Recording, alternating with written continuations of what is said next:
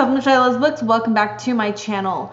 It has been brought to my attention that when I use my webcam, I have like some background noise that's kind of distracting. So I really apologize. I literally just cannot help it for today. I was going to try to film on my phone, which is like perfect. I'm out of storage. So anyways, this is all the things that I read in March. I read a ton. So we're going to be here for a minute. In the month of March, I read 14 books. Now, 3 of those were books from the Shadowhunters series thing, which are included in another vlog. One of those is from the Vampire Academy read-along. We read book 4, Blood Promise. We talk about that book in the live show. 3 other books I read for another reading vlog called Spring Cleaning Reading Vlog. I don't believe I actually summed up those books in that video, so I will talk about them in this video. In fact, that's where we're gonna start. The first book I read for that vlog is All in Pieces by Suzanne Young. This book was actually really touching and sad story. I think we all have basically a soft spot for kids who just really don't have the greatest support system at home, kind of left to their own devices and have to grow up too fast and do things that the parents should do. This is about a high school teen who attends this alternative school. I guess that she had gotten into some trouble, so she winds up at this alternative school. Her mom left her and her little brother, and her little brother has autism. I believe he's about 6 or 7, so he's pretty young. But they were left behind with their alcoholic father, who doesn't work. Our main character tries her best to take care of her little brother. She does absolutely everything for him, getting him to school on time, making sure he's got breakfast and dinner and lunch. I mean, she's the parent now, on top of also going to school herself and staying on top of all of her things. They barely scrape by with enough money for groceries, and oftentimes she will go without to make sure that her brother has what he needs. At school, she meets this guy who shows an interest in her, but he is from a rich family, and she just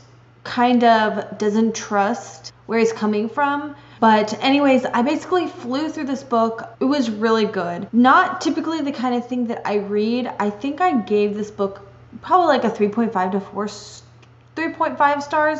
The next book I read was Switched by Amanda Hocking. This was an absolute surprise. It's the first in the Trill series, and I really enjoyed this. Mostly just because it's quite unique, because the Trill are actually trolls. The main character has always felt like an outsider. Her mother is institutionalized because when she was a baby, her mother tried to kill her. Her mother also consistently insists that she is an imposter, and she was supposed to have a son. Instead, she got this monster. So we learned that our main character is actually a troll, but there's like different troll clans, and one of them is trying to kill her or take her or something. So they send someone to watch her and bring her home because her troll abilities are emerging sooner than normal. I really like this. I thought it was a complete surprise. I didn't really know what I was getting into. The back of the book says something about like her mother tries to kill her. She's like a monster. She might have been right. No idea it was about trolls. I also kind of like that trolls, like she describes herself that she's not like a beauty. She has this wild, unruly hair, and we find out that that is a troll trait. I think that it's really interesting because it brings out a unique style of beauty standards.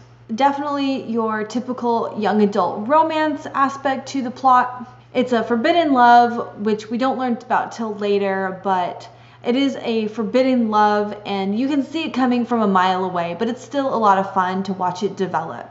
The hierarchy and like the politics of the trolls is really interesting, and it's not fully developed within the full book because obviously there's a lot to learn still as the series goes on. I kind of want to know where it's going, why she's so special, and I want to learn a little bit more about like the trolls and like their powers and things like that. However, I don't think, at least at this time, that I'm going to make a point to continue on with the series. If I like need an audiobook to check out, I would probably check out the audiobook. But my overall interest is just kind of mild, just because I just feel like in general I'm kind of outgrowing those types of stories. While they're entertaining, I want to start reading books that are going to hit me hard and stay with me for a really long time. And there's just not enough time in the universe to read everything. But it was really fun, enjoyable read. The next book I read is Ultraviolet by R.J. Anderson. I read this book in one sitting, and I don't mean that it's like, I just mean that it was really easily digestible. It doesn't mean that it was a phenomenal book either. It just had me. Something in it had me. I just had to know more. So this girl has this condition which is called, there's a name for it. It's like synthesis, I don't know what it's called. But basically it's this phenomena that where people can, like, she can taste when people lie. She can see words like in colors and things like that. She winds up in an institution because she can't remember what happened, but she was with her best friend and her best friend disappeared. And she has blacked it out and she thinks that she killed her. This was really heavy on the mental health. She can't really trust what she thinks she knows. A new psychologist shows up to work with her, and he's the first and only person that she feels like she can trust. She can open up to about her senses. He believes her and makes her feel safe. But then we find out something shady about the psychologist, and we enter into a whole nother theme about inappropriate relationships and kind of the betrayal that one could feel being in such a vulnerable situation. That part like had me. But then as the truth emerges, it turns into this whole alien sci-fi thing. It was interesting. I have to say, I was really excited about the science fiction aspect of it, but it was actually kind of surprising because I didn't like that aspect as much, and I much more preferred our main character, especially her relationship. Again, it's surprising to me because it's so heavily on the mental health. I think like the institutionalized setting isn't usually my cup of tea either. But I think when we got to like the big theme of inappropriate relationships, like I said, I really liked that part, but I was a little disappointed with like the ending and stuff. It is the first in a series. I had the first 2 books. If you go and watch that vlog, you'll see, but I didn't like it enough to continue on with the series. Getting into other books, I think I'm gonna save the best for last. So I finally got to read a Haruki Murakami book. In fact, I read 2 Haruki Murakami books. I listened to an audiobook and I actually read one on an ebook. Let's start with After Dark. So I read After Dark on ebook. I have been dying to read this book for so long. I believe it was Emmy's favorite book of last year, one of her favorite books of last year. And the way she described it, I just knew that was something I had to read. I was actually pretty surprised at how short After Dark was. It's just about 200 pages. It all takes place in the span of one night. We meet a bunch of different like quirky characters. There's like this big diner scene, and there's a love hotel, and a girl who is basically just escaping from her estranged sister, who is basically just been sleeping for 2 months straight. It honestly sounds really bizarre. I think other people have explained this book so much better than I can, but overall, I really enjoyed this book. So the next one I read is Norwegian Wood by Haruki Murakami. Again, this takes place in the 60s, and this is about a guy called Toru and his relationship with Naoko. Naoko? I think you say her name that way. And his relationship with Naoko. That's literally how it's spelled, but thinking back, I don't think that's how you pronounce it. Naoko is overwhelmed with the grief of their friend, of their mutual friend's death. So she goes away to kind of sort it all out. Again, this is kind of difficult to explain. So Toru is in college, and we start out this book with getting to know Naoko, Toru, and their friend, and they're all in college together, but then the friend dies, Naoko goes away, Toru stays at school, and he makes different friends while he still is checking in on Naoko. He makes a friend that goes out to bars and picks up ladies, so he kind of does that with him. He meets another friend called Midori, and just like After Dark, we just follow Toru through a lot of different conversations. But those conversations are raw and honest, sometimes shocking and hilarious. They're sad, and especially conversations that he has with Midori. They openly discuss things that like normal people just would not like talk about openly, I feel like, in such intricacies and detail of like sexual things. I feel like Midori kind of is basically this unrealistic person. Like some of the things she says are so shocking, you're like, no. Although watching other reviews and critiques of Murakami's work, this is a common theme and style with Murakami's work, which kind of adds to that like magical, dreamlike state of like the narrator's perspective and ideals. Anyway, each character teaches Toru something, and it's oftentimes in a really subtle way. Like, each of the characters have such unique personalities. I feel like Midori at least started out as one of my favorites because Naoko is so emo, and Midori has a lot to be sad about. She's like lost so many people close to her to cancer, and she talks openly about it, and then she will like just kind of, I don't want to say that she's crazy, but sometimes it feels like she's crazy. Conversations with Midori often will like cycle through so many different subject matters, from like the death of someone to something hilarious. But she cycles through all of these different things with the same spunk and energy. And she just has like no filter. She says like whatever is on her mind. It's just really refreshing after getting over the shock of like something that she says. You have to appreciate the honesty in it as well. Like she does not hold back. She actually makes a comment on she's just tired of people not saying what they mean. And there's some really great lines about life, but the ending, like, what the fuck? I had to rewind to listen to it again because I was like, that's where you're leaving off on this book? You can't do this to me. I really want a copy of this book one day so that I can highlight and annotate this book. I found myself like laughing out loud in some of these during this book. The next one I read is Legendborn by Tracy Deonn. I read this book for the Dark Academics book club. This follows Bree. She's 16, but she was accepted to early entrance into like a college program. So she and her best friend are at this college. They are dorming and taking college courses. She is dealing with the grief of her mother's death. And while she's there, she discovers a secret society, and she believes that they somehow might know more about her mother's death. This secret society might be her ticket to finding out the truth. So she finds a way to get an in so she can find out more information on what really happened. But I think that she gets a lot more than she bargained for, and she can't just like get in and get out. This book was really good. I thought that the part that really struck out to me was the way that people treat her. She is a black girl, and a lot of conversations about like how she got into the school. Some people immediately think of her as, oh, well, you must have got in on such and such merit or whatever. And she's like, no, I didn't. Thanks a lot.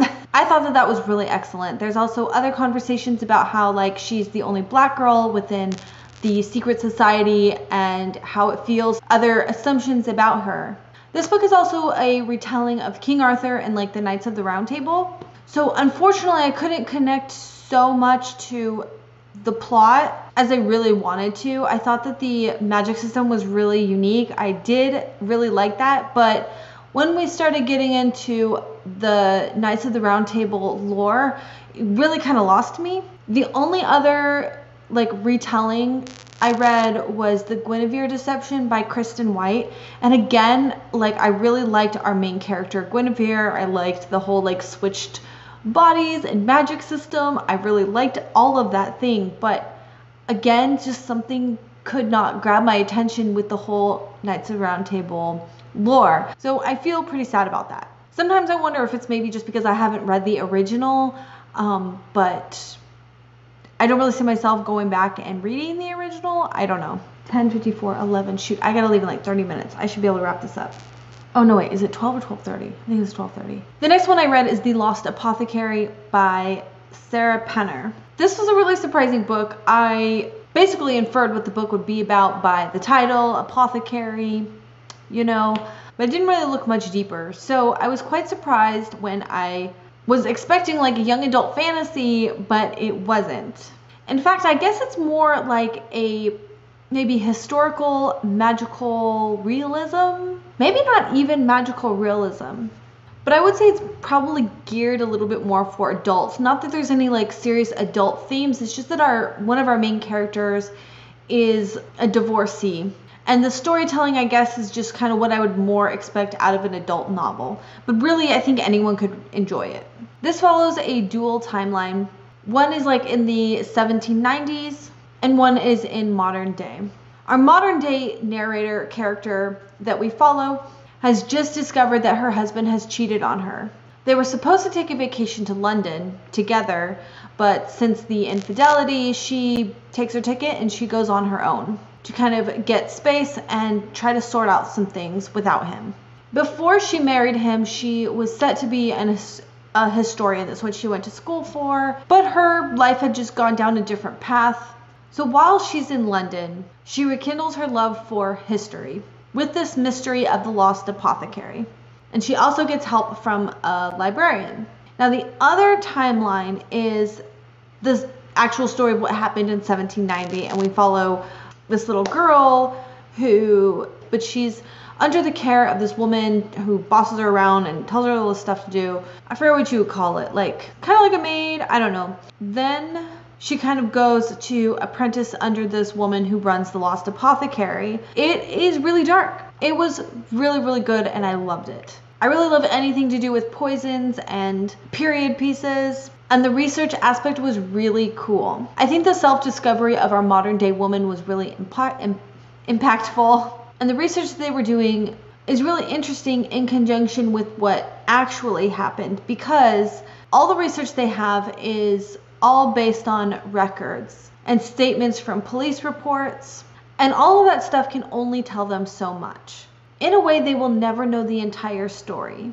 Thankfully, as the reader, we do get to see what actually happened, but when you kind of pair it with what the modern day people actually know about the events, there are definitely some details that they'll never really know. I guess what I liked so much about that is it really plays into this discussion that I watched from a booktuber live show. I'll try to find it and link it below, but they were talking about historical accuracy and how people like to be like the gatekeepers or police what is historically accurate and what they did wrong, and how we probably shouldn't think of historical pieces that way just because there are certain details we just can never know.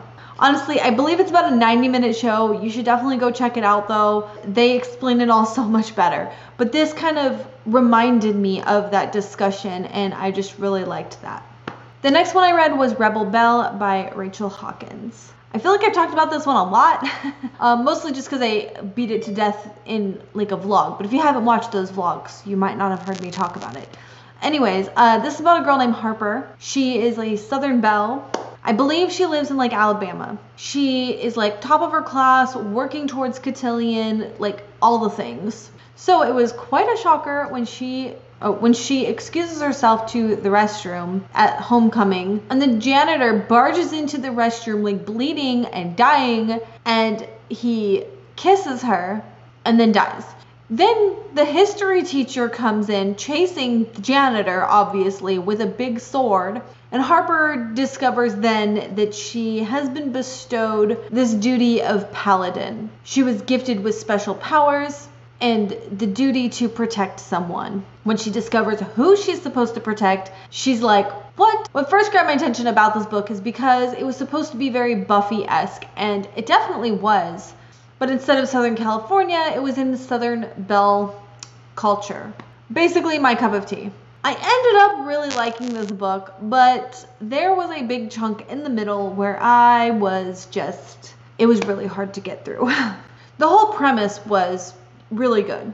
I knew going into this book it wasn't going to be excellent writing, and I was prepared for that, and I was going to overlook it and just enjoy the fun of the story. It was an action-packed young adult fantasy novel. The writing was just a bigger challenge than I had expected, making it quite a struggle to get through. But as the story picked up towards the last third or quarter of the book, it got so much better. However, I still felt like the ending was quite anticlimactic and therefore did not propel me to pick up the next book in the series. So that was kind of a bummer, but I read it, I got through it. So moving on. The next book I read, I don't have a lot to say about it. I'm just saying that I read it. It is called The Flowers of Evil, or Le Fleur du Mal by Charles Boudelier. This was another poetry recommendation from Emmy. Honestly, I'm not setting out to read everything that she has recommended. I just happen upon it and I'm like, oh, she recommended that. Pick that up. Anyways, this is another book of poems. I read most of them. Some were quite catching and others just could not get into it at all. Many of the themes in most of them were flowers. Most of this, I don't know if it's symbolism, probably symbolism since it's poetry, but a lot of the poems within this collection had flowers mentioned, so it's kind of pretty. That's really all that I can say about that one. I'm really glad that I gave it a try, but it didn't like stick with me, so. The next one I read is The Secret History by Donna Tartt. I finally finished this one. I feel like I've been talking about this one about every single month. I was really happy to take my time with this though. This is an iconic dark academic book. Actually, it's sitting over there, but we're just digital covers this whole round. Anyways, this follows Richard, who is a scholarship student at a prestigious Vermont college, where he decides to take Greek and study classic language and classic literature. I think they kind of go hand in hand as part of this exclusive program. Really, he just wanted to go study Greek, but in order to study Greek, he had to sign up to do this whole classics program. That's how that all worked. He doesn't seem like a very purposeful character. He doesn't really have a direction. He just kind of going with the flow. This program is run by a professor. I completely forgot his name. I want to say it's not Arthur. It's not Arthur. Adrian? It doesn't really matter. His class is not a listed class. He is very particular about who he accepts into the program. They must follow specific rules, I guess, in order to stay in the program. It's kind of weird. He also keeps it incredibly small. He will only consider students under extenuating circumstances. So Richard finds him and begs him for a position. So obviously he's granted a place. The school, the dean really doesn't like this class and doesn't seem to hold this professor in high regards. He believes that the whole study is just completely outdated. So anyways, long story short, we have this tiny little group of Greek geeks who have this real passion for the language and the culture. And honestly, in that kind of respect, it reminds me a little bit of that villain's book where they're the Shakespeare trope. They welcome Richard right away. They also tend to dress a certain way that Richard tries to emulate, but also he struggles because he isn't loaded. He doesn't trust fund child like all the other kids. They wind up spending all of their time drinking and doing drugs, and basically sitting around having conversations. In fact, this entire book and this entire story is all relayed through conversations that Richard has been privy to. So we don't know about it unless Richard knows about it. So anything about the characters, anything about the events going on, all have to be pieced together from one conversation to another conversation. And that lead up to the murder. Dark academic, there's a murder. This is absolutely a slower paced book. I think I've mentioned that many times. This is a slower paced book. I can absolutely see why it's definitely not for everybody. People do either love it or hate it. I really love this book. I can't say that I'm like a die-hard fan of it. I mean, just to begin with, I only get like total fangirl about fantasies. I do really love this book. I actually would like to reread it, just because I want to pick out some of the lines and references to literature and some of the quotations that they reference. I felt like each character is very interesting. They're not supposed to be likable, but the two main characters are Henry and Bunny, and obviously Richard. There's some other characters in their group as well, but they're just not as interesting, I would say. They just kind of like background characters, kind of go along with the flow. But the most interesting characters are Bunny and Henry. And Richard is also basically a background character. He's just there to relay the story to us. He's our token outsider who is not from the trust fund group. So naturally, everyone mentions that this book is very pretentious. That's kind of the point. And I'm totally there for it. Like, trust fund kids who never have to worry about money. I mean, in a way, Bunny kind of is different. I guess something I really like about it is because I feel like I know people like them. I've grown up with people like these people. On the air on the better side, and also air on the like morally gray side, because I just, one of our characters is just like, our characters are less concerned that somebody died and that it was wrong. It was like morally hard hitting, and they're just concerned with they're not going to jail. And it's more like a decision. Like, they could care less that somebody is dead. And granted, anyone who has killed someone by accident or on purpose obviously doesn't want to go to jail, but it's like a completely different motivation. I can't even explain it, because you just have to like read it and get to know the characters and see how they react and the conversations they have regarding this dead person. It's almost like, I hate to say that it's hilarious, but it is, because in most books that I read personally, whenever there's like a dead person, they're like grieving over the fact that there's a human being who is no longer alive, and that whole personal guilt. And these characters have none of that. It's not about that at all. It's how it's going to affect their lives. No personal or emotional recourse. I wouldn't even necessarily say that they feel that they're above the law, although they do, sort of. But it's more just, like, he never really says, like, I don't deserve it. He's just like, he's just not going. Period. Don't want to do it, not gonna go. I just like it somehow that this personality trait was so strong. So needless to say, I really enjoyed that book. I know we've been here a long while. I've got 2 more. The next one is, let's go ahead and do From Ash and Blood by Jennifer L. Armentrout. Okay, so let's start with the summary. This is the first book in a series by Jennifer L. Armentrout. We follow Poppy, who is the maiden. She was chosen from birth and raised to have this sole purpose of being the maiden.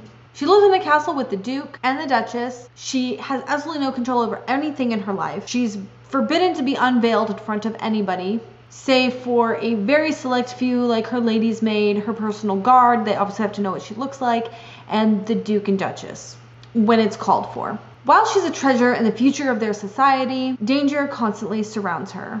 Enemies want to kidnap her or kill her, plus some personal in-house things that happen to her that she cannot retaliate, cannot object to. She just has to allow it to happen to her.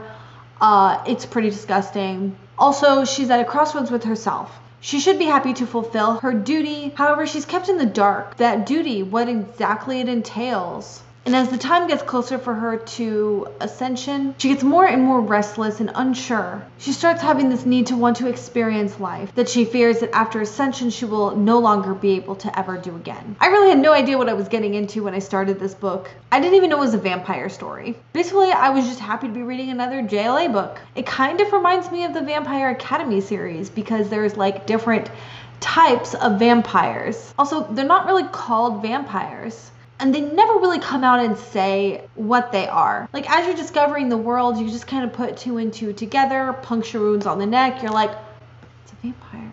It's a vampire. But who are the vampires? Are they like completely different? Is it these suspicious ascended people? Is that what they're really about? Because we don't know. We don't know anything. I know I did watch one review where this was a trait about the storytelling style that somebody really didn't like, but I really enjoyed it. There actually is something called vampies, but once it's not like said so until like we get there in the future. Anyways, the vampire hierarchy is something in of itself. Then there's the political climate, which is a whole other thing, which I feel like also ties in with the religious thing, which I found really fascinating, because these people in power basically keep the civilians in line with the threat of religion and their duty. That's really not something that you see that often, I feel like, in fantasy, especially modern fantasy. So I really like this. In reality, for so long, our culture was defined by religious beliefs. So many decisions are made based off of religious beliefs, and people used those religious beliefs to control and exploit people. There's this point that really feeds into my cynicism of regarding like organized religion and those who fear for a higher being to make people behave, except when it better serves them to break said rule. It was so good. And it calls into question their whole belief system, and you're like, Who's lying here? Then we have the obvious love story. I really liked this too. Even though there's definitely a predictability to it, it was only really predictable up until a point. And then I was blown away with how they twist. Like, I kind of suspected things, but it didn't turn out quite how I expected, if that kind of makes sense. This was such an amazing book. I had so many feelings about this book. I felt so angry and betrayed. I cried a little bit. Such a good book to me. However, there is a trigger warning for, I would say, probably sexual assault and actually physical assault in this book. There are some descriptions that are quite gory as well, but I like that kind of thing. So, and lastly, the last book I read was A Court of Silver Flames by Sarah J. Maas. This is the fourth in the Court of Thorns and Roses series. I really considered making a separate video just for this book, just to do a review, but as it stands, I gotta move some things along here. Lots of stuff going on lately. So the whole Court of Thorns and Roses series basically is characterized as a Beauty and the Beast retelling. However, that's only up until the first book. That's really only true for the first book. Beyond that, it's this whole grand fantasy with fairies. This book, however, follows one of the sisters, Nesta Archeron and Cassian, as Nesta comes to terms with her new fayness and her grief and trauma. I was able to get this book on audiobook, and to be honest, I'm thankful that I didn't go out and buy this book. I'm glad that I read it, but it's a beast of a book, and I don't think I would have had the patience to read each page. The book runs about 757 pages, and I really don't have a problem with big ass books, but I would say that like 80% of this book were lengthy, graphic, and sometimes cringy sex scenes. Cringy because of the way they explained certain things, sometimes just way too much. And if they weren't actively doing it, they were thinking about doing it. And there was lengthy descriptions of how their bodies were reacting and getting aroused. Yeah, it was just a lot. It was a lot. Now, I talk about some details in a vlog that I just did. However, I kind of just want to insert the vlog that I did here because I talk about it like when it was fresh. Like, I don't mind if that's what they wanted to do, is make, you know, fairy erotica. Like, the original 3 books have some steamy scenes, but the first 3 books were fantasy with some steamy scenes. This book seriously got its priorities twisted because it is like 80% sex scenes and then 20% plot. So I kind of felt disappointed in that because I was expecting it the other way, you know, more fantasy. Some of the descriptions were extremely dramatic, and a lot of it I could give credit to the narrator of the audiobook for maybe over dramatizing certain things, but it was dramatic and overwritten, and each sex scene was like trying to outdo the last one. A lot of the descriptions were overused. I felt like with each new sex scene we had to describe certain things the same way, and they don't leave any action up to the imagination at all. A little bit less would be more. I kind of wish I would have done a reaction video and called out some things, like some descriptions, but maybe next time. 2 of my favorite reviewers had done us all the great service of mentioning a couple things. First, Pierre Forde's video. That every Illyrian male has to have the world's biggest penis. Softer than silk or velvet. You know who's got a velvet dick? Rowan. You know whose dick was related to silk? Reasons. This is softer than even that. I need these men to stop roaring when they come. Because all I can imagine is like, rah, and it's not sexy. It's not. Just a moan or a grunt is fine. An exhale of the word fuck is fine. Like, what do you mean roar? It's the roaring and the snarling for me. Like, the snarling I always imagine is more just but it's the,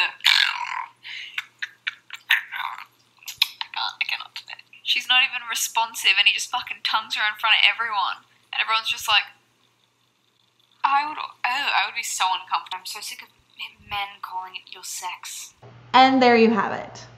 Yeah, that was a thing. So now that we've covered that, had to get it out of the way first, before we could really think about the other things of this book. Let's talk about the plot. Cassian and Nesta. I like it. I think we all can agree that Nesta was a wretched, horrible character from the get-go. Like, I fucking hate it. And we're all supposed to. But also we're supposed to feel the hate that she has for herself and how she overcomes it. And I really liked that journey. Like, it took a long time, but that's how those things happen. They don't just happen overnight.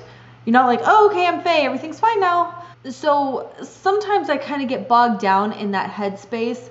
I did it with the book where Feyre was like really going through it too, and I was just like, oh my god, this just keeps going and going and going. That's like me trying to like, I need to stop being so critical in that respect, because like it is real like that. It's not a good time, but it's part of their character development. When I look at the book retrospectively and see how far she's come, wow, you know, I really enjoyed that journey. And I feel like it was done really well. And I feel like it was done completely different than the way Feyre found her peace. Nesta was so consumed with self-loathing that she didn't even realize when she like quit thinking about her misery and started to heal. I really liked where her healing came from. Like, it came from such an unexpected place, and she resented it all. Like, the first thing was they were like, you either do this thing or you're kicked out. So grudgingly she did it, and she hated every second of it, and she would fight it and fight it. In a sense, I can completely relate to her, because I can be that stubborn sometimes. I don't even know. It's like, then you get to like this point where you feel like you just have to hate it for the sake of hating it, because it's not something that you chose to do. But one last thing about Nesta, and this is not something I considered until after watching Allie's vlog on it, but something she said made so much sense. Allie talks about how she really enjoyed the fact that basically her character is normalizing women being promiscuous or dealing with her trauma through like drinking and sleeping around. And I have to say that when we look at it like that, it makes so much more sense. Like, that is a realistic coping mechanism. I can really get on board with her character and her character development. My favorite parts of this book were the friendships that she made at the library. I feel like each of those characters were pretty interesting. In fact, I'd like to get to know them just a little bit more. I got really attached to them. Mostly I got attached to them as a group. And the house, I love the house. That is such a fun aspect. Everyone keeps bringing up the swamp scene, and that is definitely an epic scene. I love that scene. There's actually a lot of great stuff about this book, and looking at Nesta's character from where she was and how far she had come, especially her guilt, because I feel like that helps us, the reader, kind of hold her character a little bit accountable for how wretched she's been. Like, she should feel guilty. I'm glad she feels guilty, but I'm also glad to see that she sees that in herself and she wants to fix it. But there's a whole other aspect to her character, a little bit more backstory about her relationship with their mom. So even if we don't agree with it, we can at least have an explanation as to why she is the way that she is. So now, after this book, I can confidently say that I really love Nesta. We don't just hate her for her attitude or the shit she's pulled anymore. We can sympathize with her character. And honestly, like, it kind of makes you also think that even the most despicable people in the world probably weren't born that way, and you just have no idea what people are dealing with. Anyways, that wraps up this extraordinarily long wrap up. Thank you so much for watching. I gotta run, or I'm gonna be late to my appointment. Thanks for watching. Bye.